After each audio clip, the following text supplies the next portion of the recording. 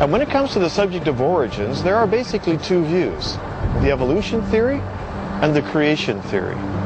No branch of creationism has ever met even one of the criteria required of a theory. They can't, because science demands both accuracy and accountability.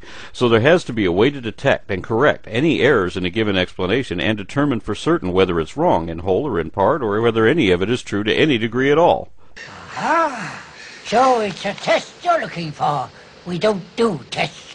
A theory has to be tested indefinitely. It demands understanding instead of belief, so it must be based on verifiable evidence. It must explain related observations with a measurable degree of accuracy. It must withstand continuous critical analysis and peer review, and it must be falsifiable too. If it doesn't fulfill all these conditions at once, then it isn't science. If it meets none of them, it may be religion. We must require that evolution agree with all the facts if it is to be promoted from theory to truth.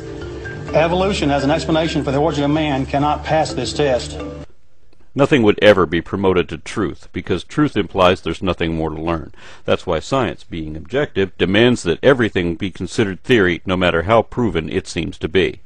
Evolution has survived every test the greatest minds of the modern age have ever been able to pit against it. It's been demonstrated myriad ways with lab and field experiments, and is further enhanced by compounded revelations in paleontology and systematics, as well as developments in embryology and advances in genomic research and bioengineering. Evolution is now one of the strongest theories in science. There is no fact it doesn't agree with, and it's never failed any tests. But sadly, those controlling education in the southern United States don't want students to know that. So what can you expect? I don't believe personally that the evolution itself is anything more than a theory. You keep using the word. I don't think it means what you think it means. Well, you see, evolution is a theory, not a scientific fact as it's generally considered to be. It is a fact that evolution happens, that biodiversity and complexity does increase, that both occur naturally only by evolutionary means. It is a fact that alleles vary with increasing distinction in reproductive populations, and that these are accelerated in genetically isolated groups. It is a fact that natural selection, sexual selection, and genetic drift have all been proven to have predictable effect in guiding this variance. It is a fact that significant beneficial mutations do occur and are inherited by descendant groups, and that multiple independent sets of biological markers exist to trace these lineages backwards through many generations.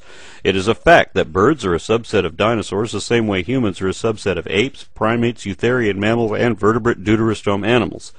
It is a fact that the collective genome of all animals has been traced back to its most basal form, and that these forms are also indicated by comparative morphology, physiology, and embryological development.